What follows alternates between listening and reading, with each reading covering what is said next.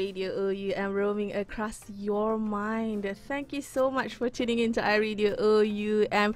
And right now in the studios, we have a very, very special guest, okay, all the way from Brunei, Darussalam, one of our neighbouring countries, Yang Mulia Dr. Haji Zulkarnain bin Haji Hanafi, the Vice-Chancellor for UBD. So, welcome, Doctor, to iRadio OUM. Thank you very much. It's good to be here. Yeah, okay. So, Dr. Zulkarnain, if you can share with our listeners, how is your visit to our main campus so far?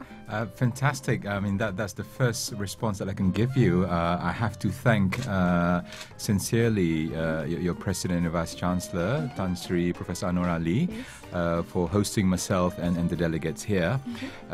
We've had a very fruitful morning discussions with your senior management team today, and really, I hope this is going to be the first of many interactions between your university and our university. Okay, now speaking of the first of many interactions between UBD and OUM, so will there be any possibilities of future collaborations perhaps? Oh, most certainly. I think this is really a follow-up visit following the visit of Tan Sri Professor Anwar Ali to Brunei about 3 weeks ago.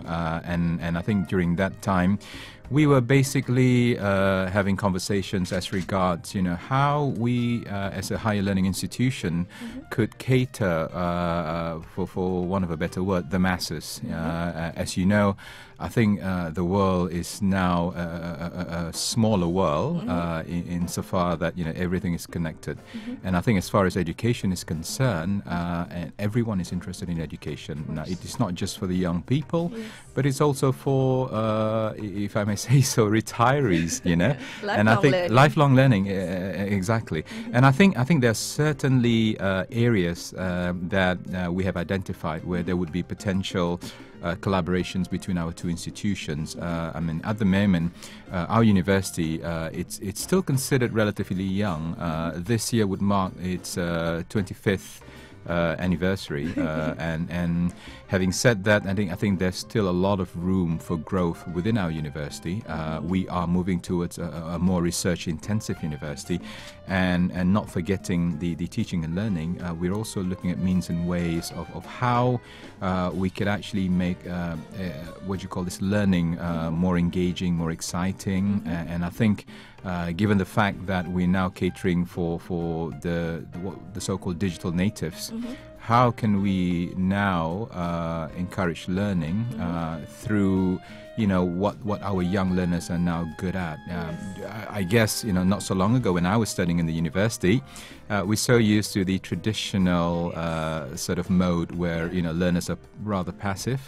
And then everything was done by the professors. But now, I think young people are very demanding, and so they should, because when we're talking about, say, the world of work, the world of work is very uncertain at the moment. Now, what we offer them today might not be something that would be useful for, say, 4 to 5 years' time. So I personally believe at the higher learning institution, what's more important is learning to learn, rather than learning for the sake of just remembering knowledge. I think if you could actually graduate students who are good at learning, and it doesn't matter where they are, it doesn't matter what job they do, they will continuously learn and they will continuously get good at what they're supposed to do.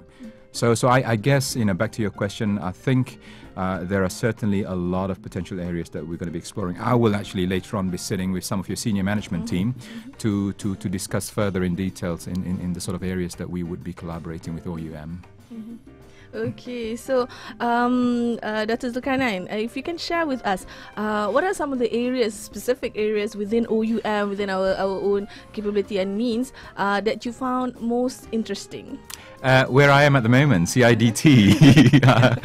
I'm not saying that just because I'm in CIDT at our studio at the moment. But no, it's not at all. But I think this is certainly a very, very good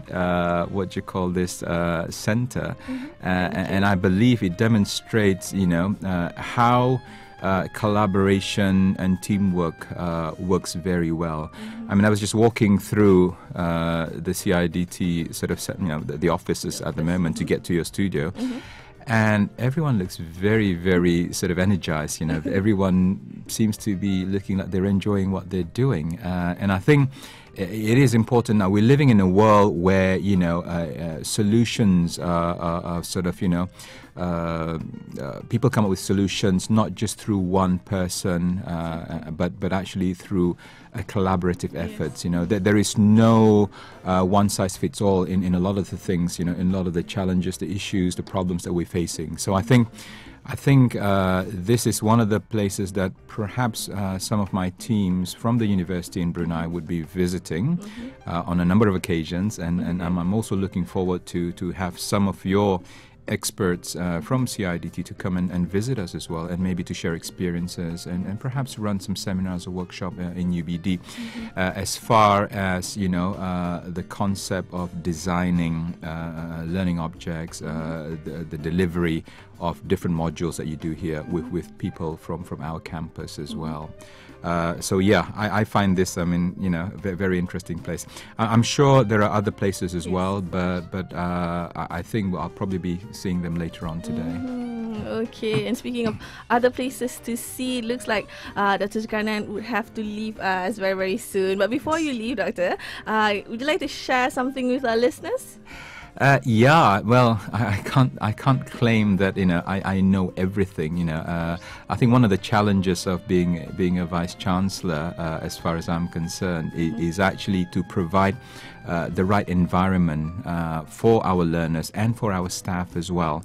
And I think for the learners out there, I guess my only sort of message to them is you know, always keep up your curiosity.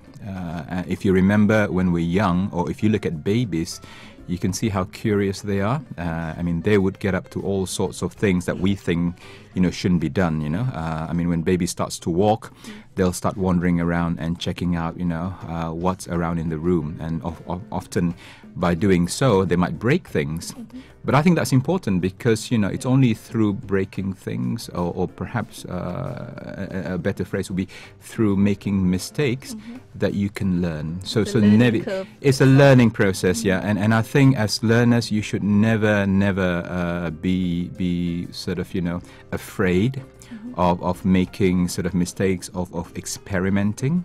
But I think the most important is to learn from your previous experience. So that's the only message I think I could come out with. Okay, so thank you so much, Yang Mulia Dr. Haji Zulkarnain bin Haji Hanafi, the VC for UBD. Okay, and especially for all the UBD delegates, this is perhaps a walk down memory lane, because this song is your song from Elton John, only on iRadio OUM, roaming across your mind. Thank you.